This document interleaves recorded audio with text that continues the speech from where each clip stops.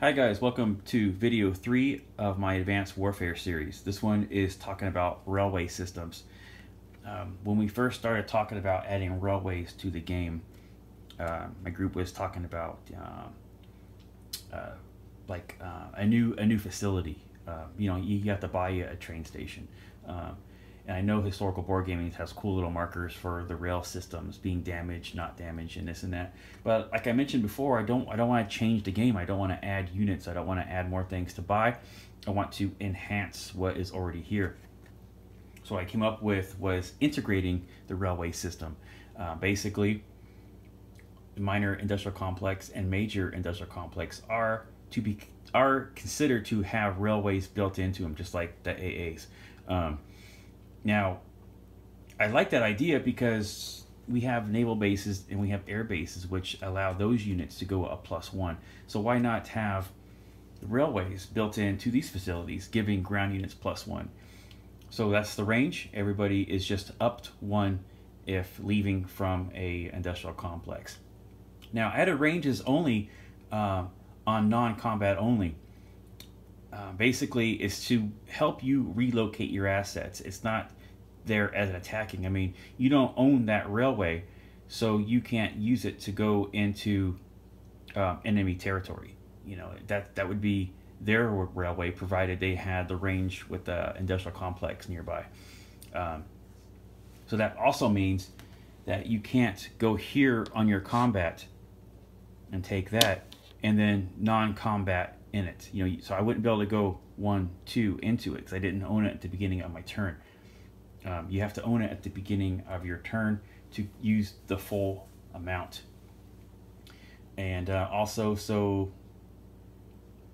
I mean, you may not use it to blitz. You know, that's just a reiteration of the non-combat movement only. Any damage to the industrial complex is to be considered damage to the railway system, even if it's just 1 damage. It doesn't matter.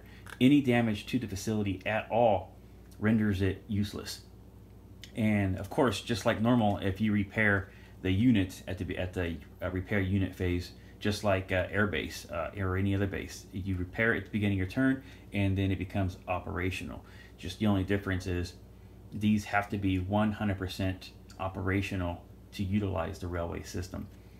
Now, what's really great about it is not only does it help Germany get to Moscow faster. I mean, you know, if you're in turn 5 or whatever, I mean, you can automatically just pump and pump and pump.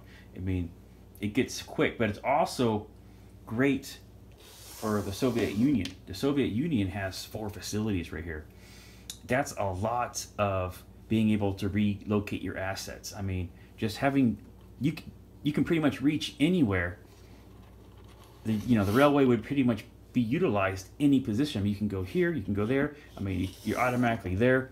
It really helps Russia on the defensive for sure. I mean, you have so much range right here. You could really get your whole army to a specific location fast. I mean, it's just whoosh, bam, they're here. Whoosh, bam, they're here. It really puts a defensive for Russia.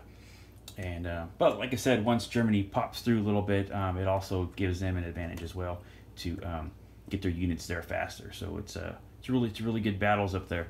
So that's it. Like I said, not trying to change the game, trying to enhance the game. I will have this card in the download description, just like the other ones, if this is something that interests you. Okay, guys, take care and wait for. We got lots more. We have lots more coming. All right, bye-bye.